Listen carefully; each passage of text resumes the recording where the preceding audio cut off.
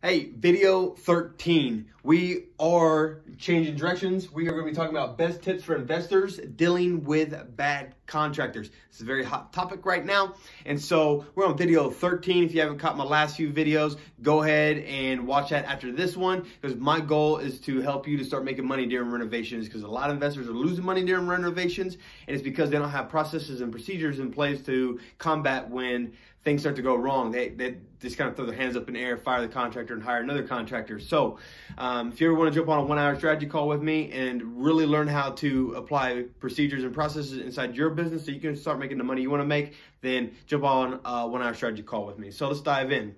Boom. You're fired. You're done. You're ready to fire the contractor. You've had this up with them, and it's time to let them go.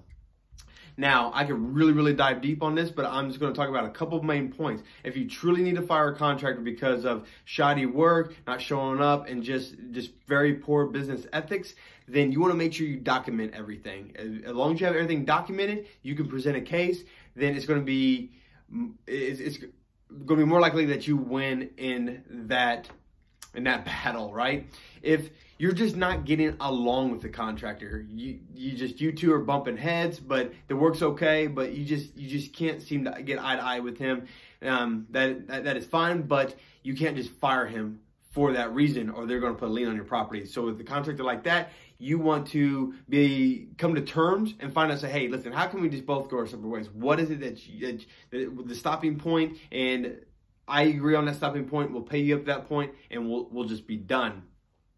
And so that's the best way to do it. But if a contractor is like real shoddy and just, doesn't have stuff together, then you're still going to want to pay that contractor up to the point that he actually did good work and finished everything, and that you don't have to go back and redo. Go ahead and pay him like what he did correctly.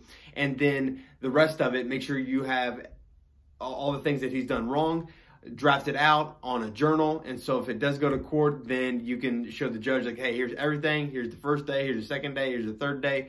And you'll be able to state your case, and that will help you win the case, so you don't get a lien put on your property. So you can't treat these contractors like an employee. You have to treat them like independent contractors. And so then you're also going to want to make sure the contract that you signed with that contractor, that there's no like red lines in there that basically just says you can't get out of the contract. So if you can't read through their contract, you don't really understand it, it's probably best you just hire a lawyer and just have them siphon it through, go through it, and then feed it back to you and tell you exactly what you need to do. So if you want me to dive deeper on this, I'm more than happy to do that. I am going to cut the video off because I'm trying to keep this really short. But like I said, you can't just fire a contractor just like that. So we're going to catch you tomorrow on video 14.